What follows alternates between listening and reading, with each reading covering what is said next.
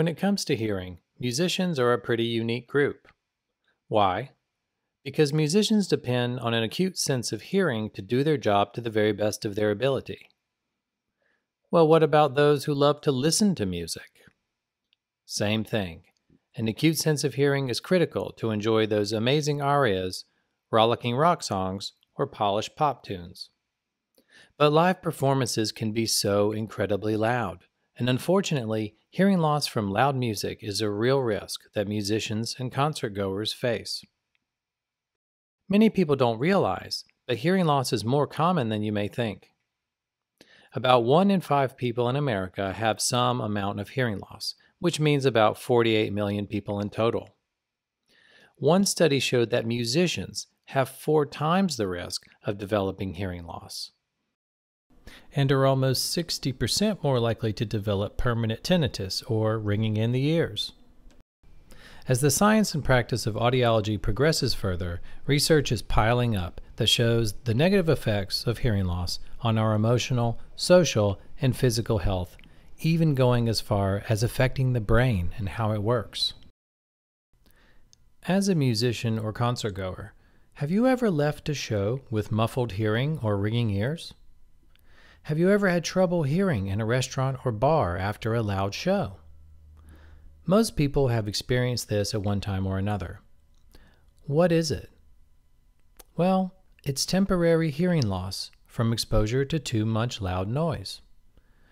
Normal hearing seems to come back in a few hours or maybe the next day. Or so we thought. Research now clearly shows that some of that damage is indeed permanent. When hearing becomes damaged, people experience dull or muffled hearing. Music and lyrics don't sound as clear and crisp.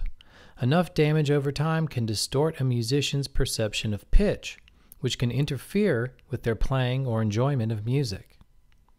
Overall, ears with hearing damage cannot hear the fine details of music or speech that give it such a clear and beautiful sound. Clearly, hearing loss is the last thing a musician or concertgoer wants because it interferes with something they love so much. What are the 2 things that any musician or concertgoer can do to still enjoy music while at the same time protecting their hearing? There's 2 simple steps. Step 1, get tested by an audiologist. Step 2, let the audiologist prescribe high-fidelity hearing protection for you based on your needs. The end result from having professional care by an audiologist is clear. Preserve your wonderfully tuned and very valuable sense of hearing while at the same time fully enjoying music. Here are the details. First, see an audiologist for an expert evaluation of your hearing. Audiologists are the only ones qualified to perform such a deep evaluation of your hearing system and have the advanced training and knowledge to correctly interpret the results. The first step is to have a standard hearing test called an audiogram. An audiologist will know which frequencies or pitches to test in between the standard ones, which reveal any hidden noise damage that may have happened already. Next, the audiologist may use high-frequency audiometry. This tests your hearing for pitches well beyond the standard range and into the higher register. A deep evaluation of the hearing system for musicians should always include a test called otoacoustic emissions.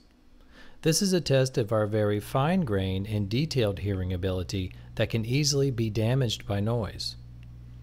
It shows the very early signs of noise damage. This information arms you and the audiologist the understanding needed to take the proper steps to protect your hearing going forward. On the other hand, it may show that you have no hearing damage and that the way you've been listening to or performing music is just fine and you don't need to change anything. When it comes to hearing protection, there are 3 main categories. First, foam earplugs. These have the advantage of being inexpensive, easy to get, and fairly easy to use. The problem here is that they muffle and distort the sound too much, which is why many musicians and concertgoers don't like using them. Next, There are stock fit or generic fit filtered earplugs. These plugs may come in a few different size choices for smaller or larger ears.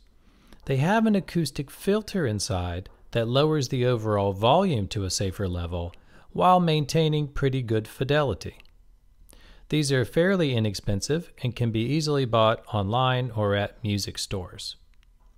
The major problem here is that it can be hard to find plugs that fit your ear comfortably, or at all sometimes. The other issue is whether they slowly work their way out of your ears over the course of a show, losing their effectiveness and distorting the sound, or otherwise causing you to have to push them in repeatedly. Finally, there are professional-grade musicians' earplugs. These are custom-molded plugs that are built from ear impressions from your ears, made by an audiologist. They have an advanced filter that lowers the volume to a safe level while keeping a high-fidelity sound. The filters are interchangeable as well for different types of genres of music that may be softer or louder. These are significantly more expensive than the other types of plugs. The upside is their excellent sound and the guaranteed comfortable and stable fit, since they are custom made for your ears. So there you have it, a quick guide to how to protect your hearing while still enjoying the beauty and fullness of music performed live. Hearing is one of our most valuable senses, and once you lose it, it's gone. Better to protect it now, to hold on to your ability to hear all your favorite instruments and singers in every little wonderful detail. Not to mention avoiding all the problems that hearing loss causes. See an audiologist for your care and enjoy your hearing and your music for many years to come.